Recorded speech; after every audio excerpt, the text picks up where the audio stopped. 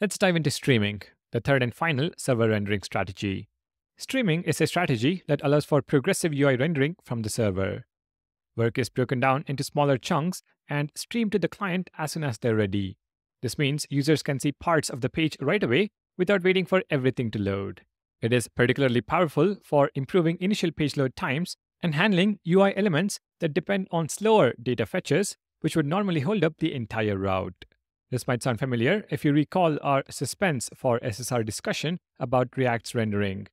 The key difference here is that we're looking at it through Next.js, where streaming comes built right into the app router. Let me show you how to set up suspense boundaries in your application. To save time, I've set up a route called product reviews that renders 3 elements, and each one saying product reviews, a product component, a reviews component. These components live in our source/components folder. For both components, I've added intentional delays, 2 seconds for the product component and 4 seconds for the reviews component. This delay mimics what it would be like if we were actually fetching data. With our dev server running, if we visit localhost 3000/product reviews, so product-reviews, you will notice the page takes a while to show anything, even just the H1 element. Check the network tab, and you will see for product reviews, the server response time is 6 seconds. That is because it is fetching everything before sending anything. Let's improve this using the streaming strategy supported in the app router.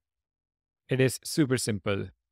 We just wrap our slower components with Suspense, and Next.js handles the rest.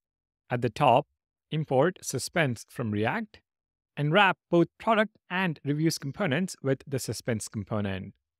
On the Suspense component, specify the fallback prop.